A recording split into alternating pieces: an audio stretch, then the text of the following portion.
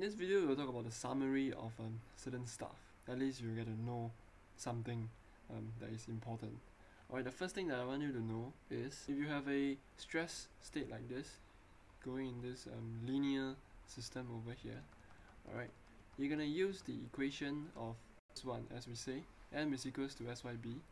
But because we're only caring about the magnitude, the absolute value, we can simply switch the c square over to the other side. So I'll have c square minus 1 that a square. Okay, so I'm just simply changing this to minus and this one to plus. So therefore plus c2 minus 1 that a square. Alright, so this is the form for your linear. This is the equation for your moment for elastic system. Okay, and also the elastic system of this portion over here. Alright, this line can also use this formula. Alright, please take note of it. Alright, so in the next video we're going to talk about it because I came from the next video. So I do the next video first and then I do this video because something cocked up just now. Anyway, let's continue first. Now, if you are talking about just the pure yielding, alright, then instead of this equation, you say that this is, you remember this is CA, this is minus A, this is C, this is 0. Alright, this should be, yeah, okay, never mind. So if you're talking about this thing over here, then you say that A is equals to C. Alright, and therefore this one will become 1/3 C square.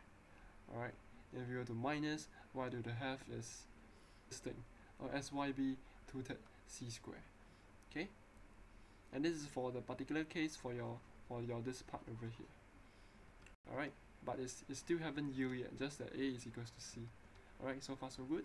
And if you have a pure yield in this case, sorry, this is C, this is A, this is minus A, this is C. When it states that when A is equals to 0, because at this portion over here, this particular line, this is 0. So when A is equals to 0, then you're gonna use subtract this equation, where when A is equals to 0, alright, you only have SYB C square.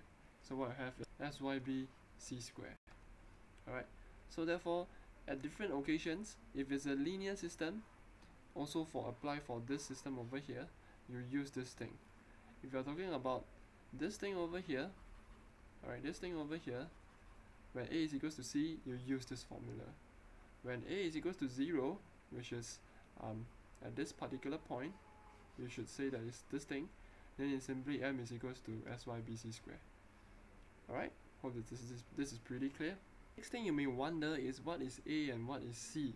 Alright, you have something like this.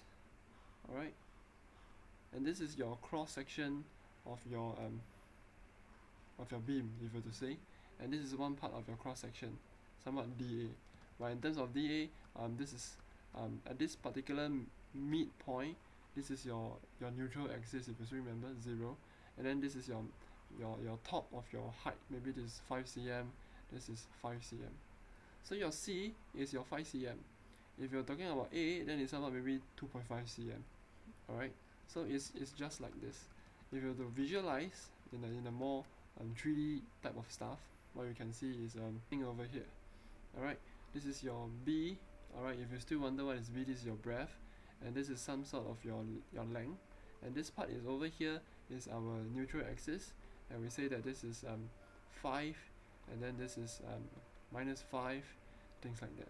Alright, and where your system, this particular stress distribution is somewhere over here. Maybe I should draw it better, something like this.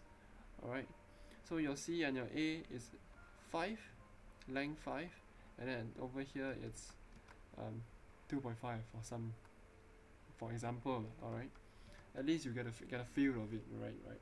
And the last one is actually the plus minus sign I want to convey. Alright, if you have an elastic region over here, you have like C only and minus A. You have like no in betweens like A and minus. Oh, you have C and minus C and minus A and A. You don't have A and minus A. Alright, so therefore you only have C and minus C over here. And therefore to further bend your system, you know that you actually go into this manner. Alright, go into this manner. and this thing will actually goes down, and this thing will going to go up. And what thing goes up and what thing goes down is in fact your yield strength. Alright, your yield strength is not that it's decreasing, but it's in terms of the direction that it's going. If it's going downwards, means that you're gonna have more yield strength that is in this direction. Or if you're going upwards, this means that you're gonna further yield your material. So if you were to further yield your material, you have somewhat like this already. Alright, and therefore you have more of the not more lah, just still the same, but this is in terms of negative sign, that's all, because you're moving in this direction. Your curvature, your distribution is moving in this direction. Alright, if you are going in this direction, then this is also minus. If you are going in this direction, it's plus. Alright, and therefore this explains from C to A is a negative sign over here. It's because you are going downwards. Alright, so the more A will have, the more not more lah, but rather you're still going in the negative directions. And this is why for the intervals between C and A, you take negative SY. And also because if you still remember, when you start to bend, you will have like this, right? And then when you continue to bend, you eventually comes to like this. Alright, you eventually becomes in this shape. Alright, so when you go in this direction, you're somewhat in going in the minus direction. This one will be going in the plus direction.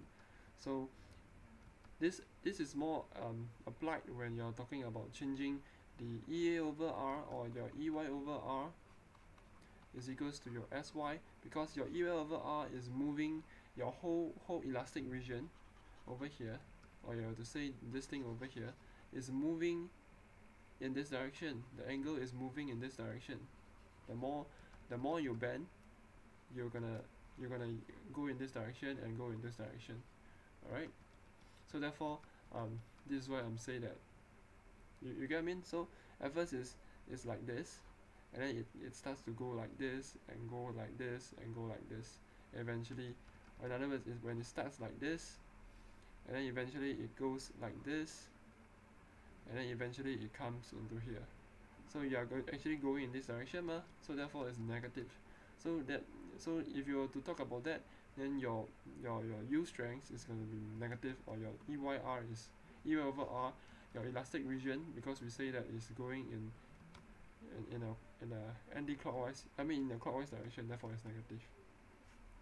Alright, and therefore I hope that this is pretty clear. And these are the little stuffs that you need to take note when deriving your moment. Alright, if they ask you to derive this, at least you know where is it going. Alright, and I shall see you soon in other stuff. Goodbye.